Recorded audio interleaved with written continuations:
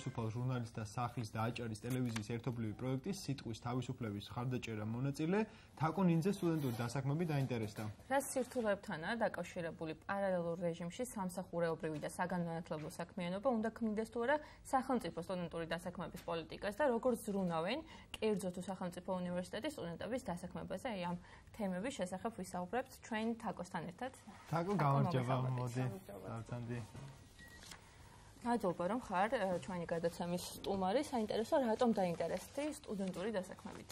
მოგესალმებით, მივესალმებით ჩვენს მაყურებელს. რაც შეეხება თქვენ შეკითხვას, ვიცით რომ საქართველოში არის დასაქმების პრობლემა, მათ შორის სტუდენტებშიც, მე ვარ სტუდენტი, მყავს მეგობრები, კურსელები, რომლებიც სწავლის პარალელურად არიან დასაქმებულები.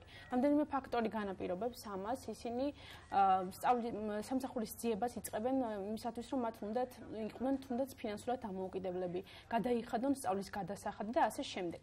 ხშირ შემთხვევაში ისინი ამჯობინებენ, რომ დასაქმდნენ, ვიდრე აიღონ ის ანაზღაურება, რასაც ხშირ შემთხვევაში უნივერსიტეტები მათ სთავაზობს, თუნდაც ეს არის სტიპენდია ან სახელმწიფო დაფინანსება, რადგან ის თანხა, რასაც ისინი ღებულობენ სწავლის შედეგად, არ არის საკმარისი იმისათვის, რომ თუნდაც გადაიხადონ და ელემენტარულად დაიკმაყოფილონ თავიანთი მოთხოვნები. თაკო, საინტერესოა, უშუალოდ შენი გამოცდილების შესახებ რო გვესაუბრო, როგორია შენი პირადი მდგომარეობა, სამსახური და სწავლა, ხო არ გიშლის ერთმანეთის, ანუ ხელს ერთმანეთს ხო არ უშლის და როგორ ახერხებ, ესე შეიძლება ითქვას, ლავირებას ამ ორ ასე ვთქვათ, საქმის შორის შენს ცხოვრებაში. დიახ, მე საკმაოდ აქტიური სტუდენტი ვარ, ასე რომ ვთქვათ, ვარ სხვადასხვა ორგანიზაციაში, როგორც სტაჟიორი, ასევე მოხალისე, თუმცა ვფიქრობ, რომ ეს ყველაფერი არის ინდივიდუალური, იმიტომ რომ არსებობს სტუდენტების კატეგორია, რომელსაც არ შეუძლია თუნდაც სწავლის პარალელურად ჩაერთოს სხვადასხვა სტუდენტურ აქტივობაში.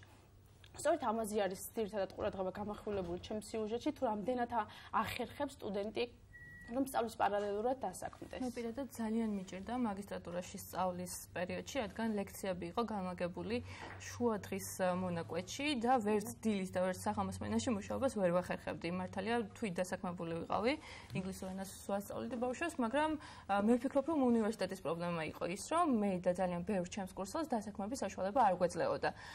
რა ხდება ჩვენს უნივერსიტეტში, ბათუმის სახელმწიფო უნივერსიტეტში, ამ მხრივ რამდენად აქვთ სტუდენტებს მოქნილი გრაფიკი, როგორც მას უწოდებენ და იმის საშუალება, რომ დღის რომელიმე სმენაში იმუშაო. საშუალო მაგდა მეც მინდა რომ თქვენ გითხრათ ჩემი მცირე გამოცდილების შესახებ, მეც მაგისტრატურის სტუდენტი ვარ ეხლაც და რთულია გეთანხმები, როდესაც უნივერსიტეტში არსებული ლექციები ხელს, ესე ვთქვათ, ვერ უთავსებ ერთმანეთს და მხოლოდ შემიძლია ვთქვა, რომ პირადი მონდომების და დიდი მონდომების საფუძველზე შესაძლებელია მაქსიმალურად მთელი თავს ძალები დაატანო და მოახერხო სწავლაც და მუშაობაც.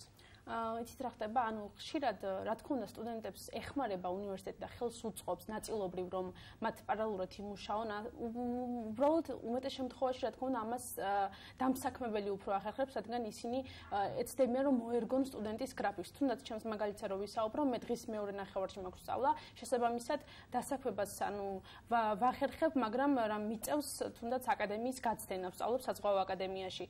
ანუ ხშირ შემთხვევაში აი ეს ამ პრობლემების წინაშე დგანან სტუდენტები სწორედ ჩემს სიუჟეტში მყავს ეკონომისტი ბატონი პატაჩაგანო, რომელიც დაწვრილებით საუბრობს ამ თემაზე, თუ რა პრობლემები უწევს და როგორ უნდა დაეხმაროს სახელმწიფო ამ შემთხვევაში სტუდენტს. სიუჟეტის მომზადების პერიოდში ვის შევხვდი, ვის ესაუბრეთ და რაზე გააკეთე ძირითადი აქცენტები? სიუჟეტის მომზადების დროს შევხვდი უნივერსიტეტების წარმომადგენლებს, ასევე სტუდენტებს.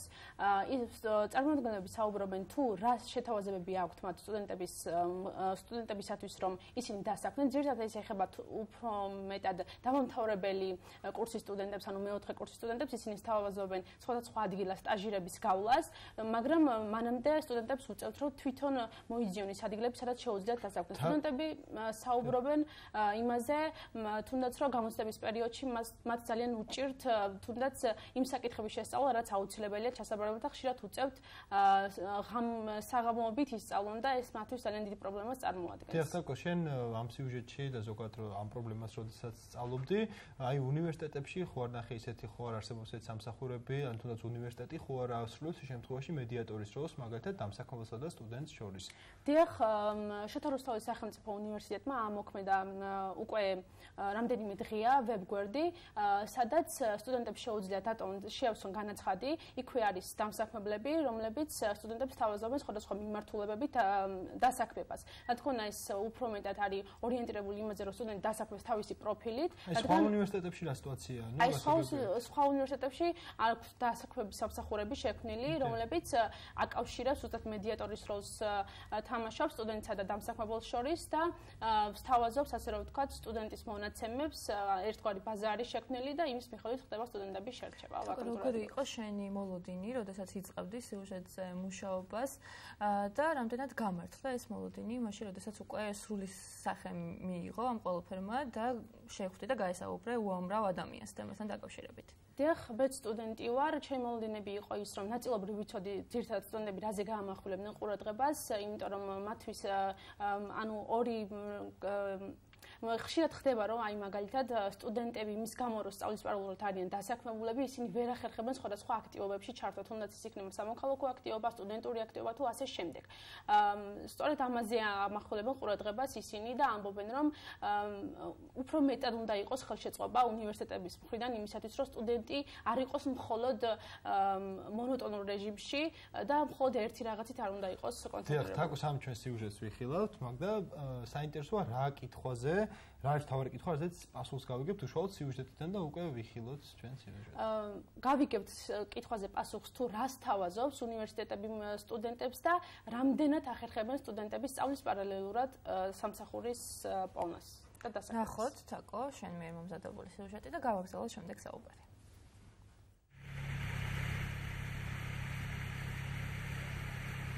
სტუდენტები არის ყველაზე უფრო პრობლემური ჯგუფი დასაქმების თვალსაზრისით, იმიტომ რომ ყველა ეძებს გამოცდილს, ყველა ეძებს კარგ პროფესიონალს და ახალ დამთავრებულს არ აქვს ამდენი არც გამოცდილება, არც პროფესიონალიზმის გარკვეულწილად არის დილემა. თანაც თუ რაღაც პრობლემა გაჩნდა და იმ დარგში ან იმ საწარმოში კრიზისი დაიწყო, პირველ ვისაც გაუშვებენ, ისევ იქნება ახალმისული ან სტუდენტი. ჩვენს უნივერსიტეტში ფუნქციონირებს ეგრეთ წოდებული სტუდენტთა დასაქმების სამსახური, რომელიც მუდმივად ზრუნავს არა მხოლოდ სტუდენტების, არამედ კურსდამთავრებულების დასაქმებაზეც. თანამშრომლობდა არაერთ კომპანიასთან, როგორც საჯარო, ასევე კერძო მიმართულებით და აღნიშნული თანამშრომლობის ფარგლებში კომპანიები პერიოდულად გვიკავშირდებიან ხოლმე, გვაწვდიან ინფორმაციას, როგორც საჯარო, ასევე ექსკლუზიური ვაკანსიების შესახებ, რომელსაც შემდგომში ჩვენ სტუდენტებსა და ასევე კურსდამთავრებულებს ვთავაზობთ. და სტუდენტებთან მუდმივად გვაქვს კომუნიკაცია, ანუ რამდენად ყოფილი არიან ისინი არსებული სამუშაო გარემოთი, ასევე გვაქვს კომუნიკაცია დამსაქმებლებთანაც, ისინი რამდენად არიან კმაყოფილი ჩვენ მიერ მიწოდებული კადრებით. ამგვარად ჩვენ ერთგვარად შუამავლის რგოლსაც ვთამაშობთ, ანუ ვაკავშირებთ სტუდენტს დამსაქმებელთან და პირიქით დამსაქმებელსაც ვეხმარებით, რომ იპოვონ მათთვის სასურველი, მაღალკვალიფიციური და მაქსიმალურად თეორიულად შესაბამისად მომზადებული კადრები. ყველა სტუდენტის სურვილია ალბათ, რომ სტუდენტობის პერიოდში ეტაპობრივად დაგროვებული თეორიული ცოდნა გამოიყენოს პრაქტიკაში და უფრო მეტად განვითარდეს. არსებული ვაკანსიის შესახებ კავკასიის უნივერსიტეტში მოვიდა შეტყობინება. მე ვსწავლობ ეკონომიკის ფაკულტეტზე, შესაბამისად გამოვხატეს სურვილი, რომ გამეგზავნას CV და დაახლოებით ერთ თვეში დამირეკეს, მივედი გასაუბრებაზე, ამიყვანეს ბუღალტრის თანაშემწედ. შემდეგ გავიდა 4 თვე და უკვე იანვრიდან ვარ მთავარი მოლარის პოზიციაზე. არ იყო ჩემი მთავარი მიზანი, რომ დამეგროვებინა ან სწავლის ფული ან მარტო მეცხოვრა, უბრალოდ ეს იყო ჩემი სურვილი და მომიდომე რომ დამეწყო მუშაობა.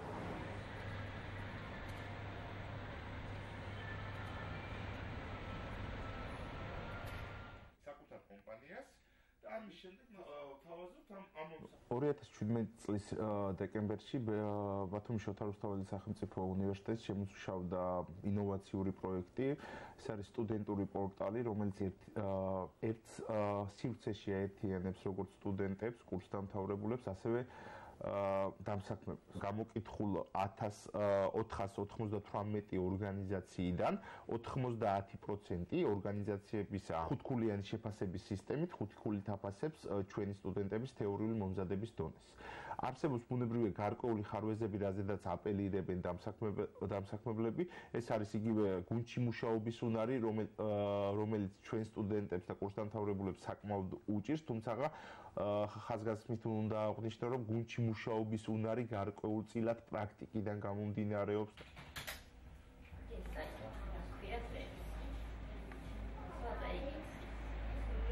ბათუმის შოთა რუსთაველის სახელობის სახელმწიფო უნივერსიტეტში ვსწავლობ ქართულ ფილოლოგიაზე.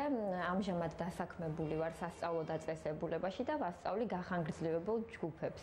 ამ სამსახურის შესახებ გავიგე მეგობრისგან და დავიწყე აქ მუშაობა 2016 წელს. 2 წელი ამ სამსახურში ვასწავლი დაწყებითი განათლების ბავშვებს. ძალიან მსიამოვნებს ბავშვებთან ურთიერთობა და ვფიქრობ, რომ გავაგრძელებ მომავალშიც აუცილებლად, რა თქმა უნდა, ხელს შემიწყობს უნივერსიტეტი. ხშირად მიწევს ღამეების ქენება, რომ ვისწავლო და ვიმეცადინო.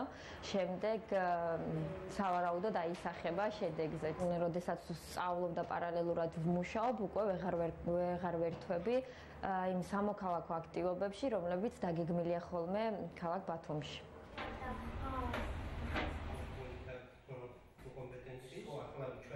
დღევანდელი საგანმანათლებლო სისტემა თავისთავად მოითხოვს იმას და უпростоრად აუცილებელი პირობა არის, რომ იყოს ერთიანი ჯაჭვი სასწავლებლებს, სტუდენტებს, კურსდამთავრებულებსა და დასაქმებულებს შორის. ჩვენი კურსდამთავრებულები წარმატებით საქმიანობენ როგორც სახელმწიფო სტრუქტურებში, კერძოდ შემოსავლების სამსახურებში და თითქმის ყველა საბაჟო გამშვებ ფუნქციაზე ჩვენი კურსდამთავრებულები წარმატებით ახორციელებენ თავის პროფესიულ საქმიანობას და მეორე სატრანსპორტო ლოჯისტიკურ სფეროში. ბაკალავრიატთან დაკავშირებით შეიძლება ითქვას, რომ ეს დღის მეორე ნახევარში ხორციელდება სასწავლო პროცესი და თუ შესაბამისად სტუდენტი არის დასაქმებული და თავის სამუშაო რეჟიმს არგებს ამ პროცესს, მას ფაქტიურად არც არავითარი პრობლემა არ აქვს. მაგრამ როდესაც სტუდენტი არის დასაქმებული და გარკვეულწილად ხელი ეშლება, ცდილობთ ადმინისტრაცია მაქსიმალურად კონდეს მასთან კონტაქტი პედაგოგთან და შესაბამისად რაც არის ჩვენს ფარგლებში იმისათვის რომ ორგანიზაციული თვალსაზრისით დავეხმაროთ, რა თქმა უნდა მას ვითვალისწინებთ. აკადემიის რეკომენდაციით სტაჟირებას გავდივარ საქართველოს საზღვაო ტრანსპორტის სააგენტოში. ვფიქრობ, რომ ეს მნიშვნელოვანი წინგადადგმული ნაბიჯია სტუდენტებისთვის, რადგან ეს საშუალებას აძლევს თავის თეორიული ცოდნა გამოიყენოს პრაქტიკაში. ჩემი ძირითადი მოვალეობა არის, რომ განმახორციელო მეზღვაურების რეგისტრაცია. სანამ სააგენტოში დავიწყებდით სტაჟირებას, ვიწევდა სხვადასხვა პროფესიაზე დაუფლება, რათა ჩვენი ფინანსური მდგომარეობა გაუმჯობესებულიყო. ეს უცხო არ არის არც ერთი სტუდენტისთვის, რადგან სტუდენტების ძირითადი ნაწილი სწორედ ამით ირჩენს თავს და დავამატო ის, რომ ძალიან დიდი სურვილი მაქვს, რომ სწორედ ამ მიმართულებით განხორციელდეს ჩემი სამომავლო საქმიანობა, ჩემ თავს სწორედ ამ მიმართულებით ვხედავ და ვფიქრობ, რომ ჩემი აზრით კარგი თანამშრომელი დადგება ჩემი სახით ამ სააგენტოში, საკმაოდ კვალიფიციური და გამოცდილი. პირველ რიგში საჭიროა ადვილი გახდეს სტუდენტისთვის ინფორმაციის მიღება დასაქმების ადგილის შესახებ და ადვილი გახდეს მეწარმისთვის ინფორმაციის მიღება სტუდენტის შესახებ.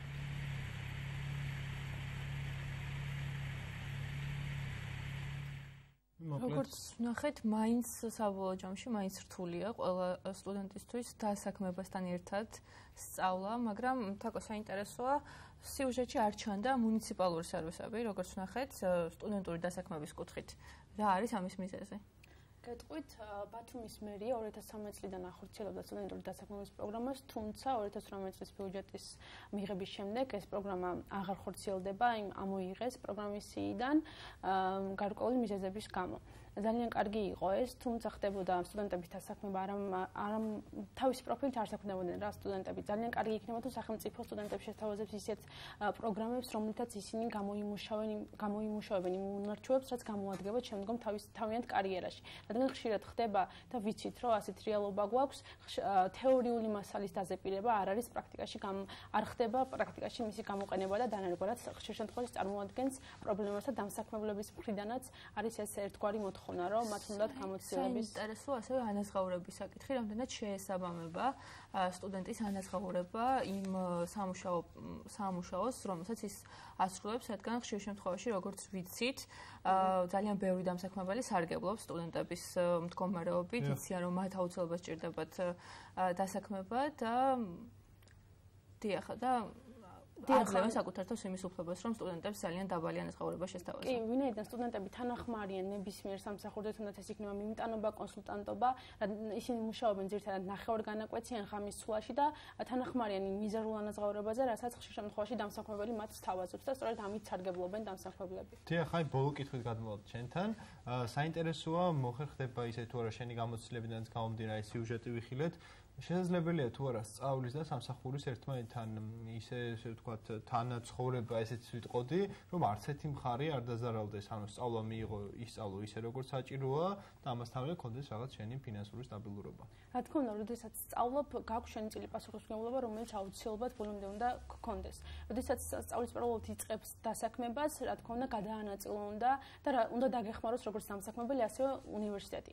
არის რაღაც რეფორმები გასარტარებელი, რომლებიც დაარეგულირებს ამ პრობლემას, რაც დღეს ჩვენთან არის.